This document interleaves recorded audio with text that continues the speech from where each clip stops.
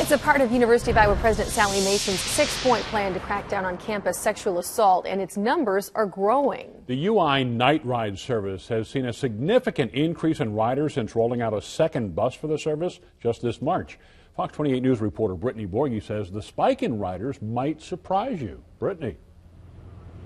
Yeah, Scott and Tiffany, the spike certainly surprised me when I first found out that there had been an increase in riders after the Nite Ride service added this second bus. I thought for sure it must be on a night like Friday or Saturday at 2 a.m. when all the bars let out. But actually, the most riders happen on nights like tonight, Monday and Tuesday nights, when students let out of the library or the student union. So we decided to do a ride along last week, just before finals week hit, to see what the second bus means to the students who use it.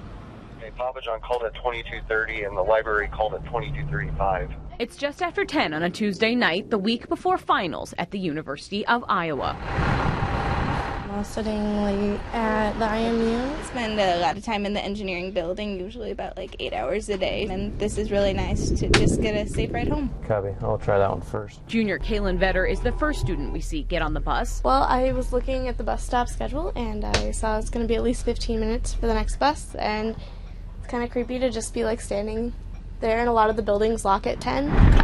So I figured there was a good opportunity. As a biomedical engineering major, she spends hours studying every day, and while she feels safe on campus, she won't go anywhere without using the buddy system. Sometimes Nite Ride fills that role. It's just like a unspoken thing that if you feel like unsafe, you've got someone to call. 815 East Burlington. Okay. Sophomore Caitlin Schlager got on the bus and agreed. And usually if it's after 9, I always call. It's convenient, and that way I don't have to walk alone, because usually I study alone and can't study in groups. So it's just a safety thing. She says she's never had a moment where she's felt unsafe in Iowa City, but she thinks Nite Ride contributes to that effect, especially with a second bus making the rounds. I've got one at the UCC. The wait time is way faster, and also the buses are newer, so that's kind of nice. And that seemed to be the consensus with every rider. Oh, it's awesome.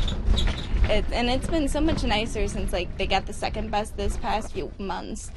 605 at the library. I feel like adding the second bus helped decrease the sexual assaults, only because not a lot of girls would have to be waiting for the bus. A lot of girls might be an understatement.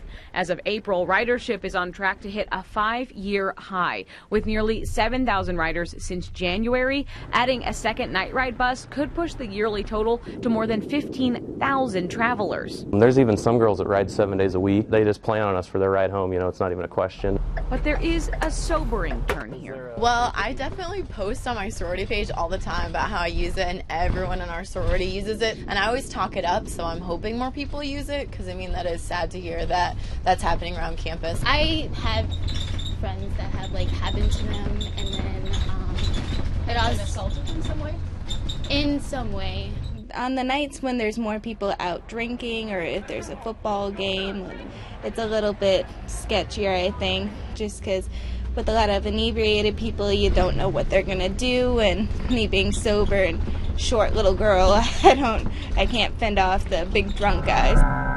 These women feel safe, but they keep the threat of sexual assault in the back of their minds always. Even if it's reported, it doesn't like limit the danger that's going on. And their concern isn't just for themselves. I mean, one of my guy friends, he got like beat up in front of the river. It was kind of like a big deal. And he's like a big guy. He's on the football team. They'd like to see a Nite Ride bus made available specifically for men or anyone who doesn't identify as female. Anything can happen to a guy as well. Thank you. As our Nite Ride journey came to a close, bus driver Josh Claren looked to the future. But long before we had the second bus, I always wished that we would. Heck, probably down the road, they might even have a full fleet of them. Hard to say, you know, the way the numbers are going. Hi, Oxford's Building 3.